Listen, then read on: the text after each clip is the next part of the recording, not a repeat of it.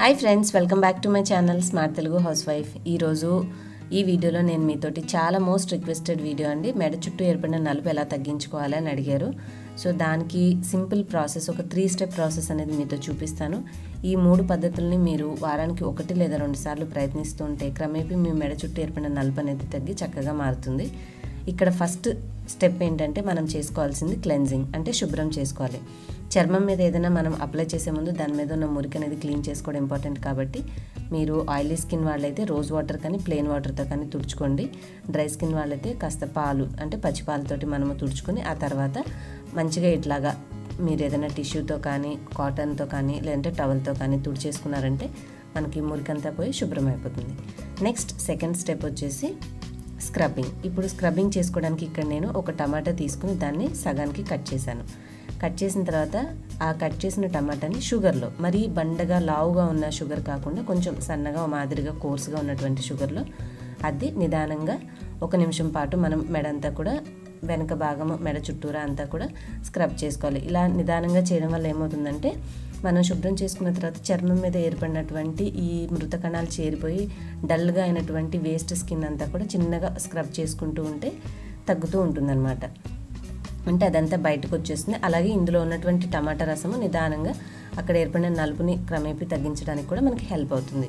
So మృదువుగా మీరు కొంచెం ఈ పంచదారలో అద్దినటువంటి టమాటా పీస్ని ఇలాగ మసాజ్ చేసుకుని తర్వాత శుభ్రం చేసేసుకోవాలి.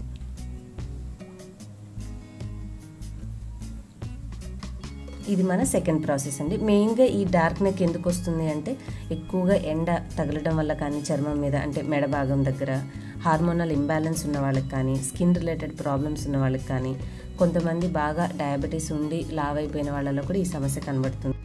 మన థర్డ్ స్టెప్ వచ్చేసి నలుపుని తగ్గించే ఒక మంచి ప్యాక్ వేసుకోవాలి. ఈ ప్యాక్ కోసం నేను ఇక్కడ కొంచెం శనగపిండి తీసుకున్నాను. మీకు శనగపిండి సరిపడకపోతే మీరు ఓట్స్ని పౌడర్ చేసుకున్నాను, లేదంటే బియ్యం పిండినైనా వాడచ్చు.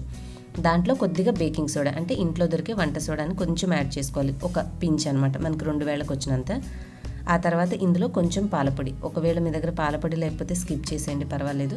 బట్ ఉంటే ఒక 1/2 టీ స్పూన్ పాలపొడిని కూడా కలుపుకొని ఈ మిశ్రమానంతా మీరు డ్రై స్కిన్ వాళ్ళైతే పచ్చిపాలతో కలుపుకోండి, ఆయిలీ స్కిన్ వాళ్ళైతే రోజ్ వాటర్తో కలుపుకోండి, లేదు అంటే మనం ఇందాక యూస్ చేయంగా మిగిలినటువంటి టమాటా ఉంటుంది కదా, దాని రసానైనా కలుపుకోవచ్చు అనమాట.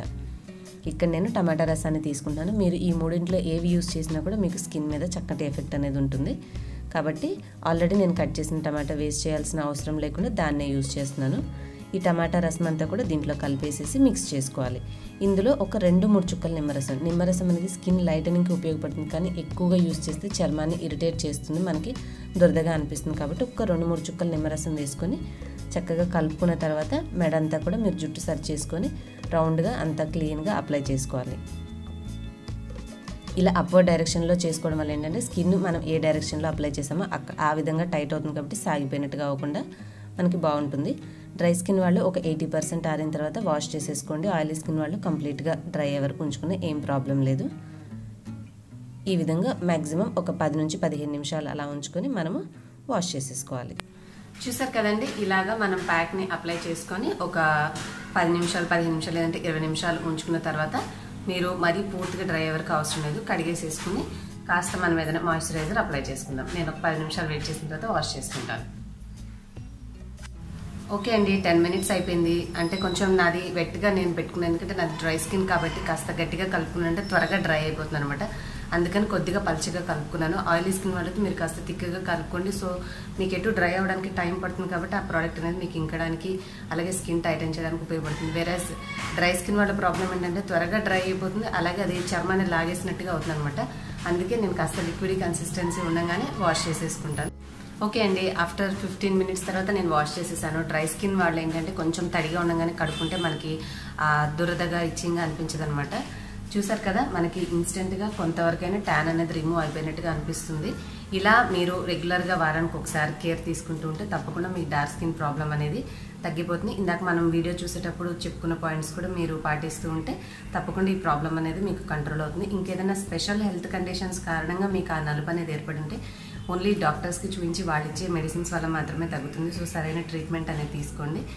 చిన్న కేర్ అనేది తీసుకోకుండా తెలిసిది లేకుండా మనం సరైన జాగ్రత్తలను పాటించకపోవడం వల్ల మీకు కనుక వచ్చి ఉంటే ఇప్పుడు నేను చూపించినటువంటి ఈ సింపుల్ నెక్ రొటీన్ అనేది మీరు ఫాలో అవుతుంటే వీక్లీ వన్స్ తప్పకుండా మీకు ప్రాబ్లం అనేది తగ్గిపోతుంది. హోప్ మీ అందరికీ వీడియో యూస్ఫుల్ అయిందని అనుకుంటున్నాను. నచ్చితే లైక్ చేయండి, షేర్ చేయండి. ఇంకొక మంచి టాపిక్తో నెక్స్ట్ వీడియోలో మళ్ళీ కలుస్తాను. Till then bye bye. Thanks for watching.